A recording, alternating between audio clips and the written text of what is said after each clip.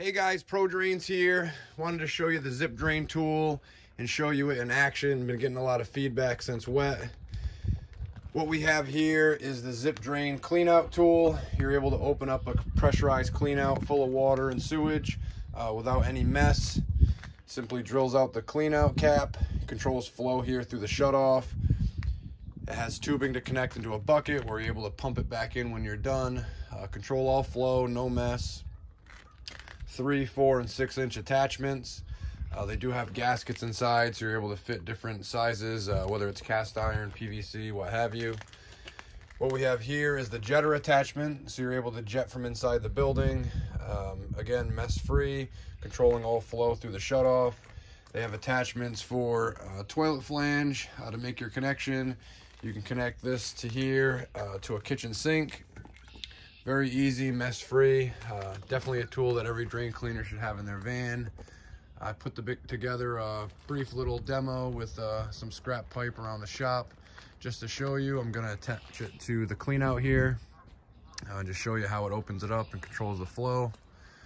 Very cool tool, definitely check them out. ZipDrain, ZipDrain.com. Contact Rico over there, he's a great guy. But let me show you how it goes. So we're gonna be attaching to a 4-inch cleanout. So we're gonna need the 4-inch attachment and a 5/16 nut driver. As you can see here, it's gonna attach right onto the cleanout.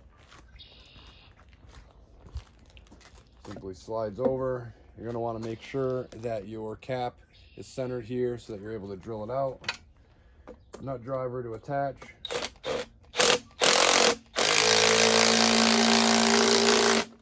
Get it nice and tight on there.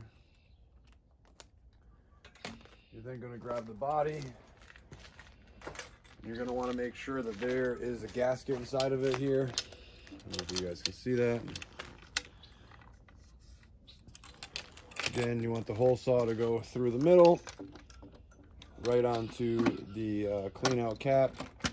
You're going to attach your body by simply connecting and clipping over here on the sides. They have a bungee strap that is meant to come around and help you secure the tool if you feel you need it. So that's all you need to get it set up. Very simple. Right here, you're going to want to make sure it is tight. They do have a kit that it comes with all the different attachments, the grommets, whatever you need. You're going to want to make sure that's tight so that you can get your drill on there and begin spinning and take out the cleanout cap here. Once we get into the cleanout cap, again, you're figuring you have a pressurized line. The flow is going to come into here, and then you're able to control the flow here with the shutoff. Again, you can add the tubing on the bottom to control it into a bucket. What have you, whatever you need. Again, just simply connects on. And then when you're done, after you cleared the line, if you wanted to, you can hook up your pump and pump it right back down into the septic or the sewer, or you can drag the buckets out. But anyway, that's what you need. You're gonna grab your drill.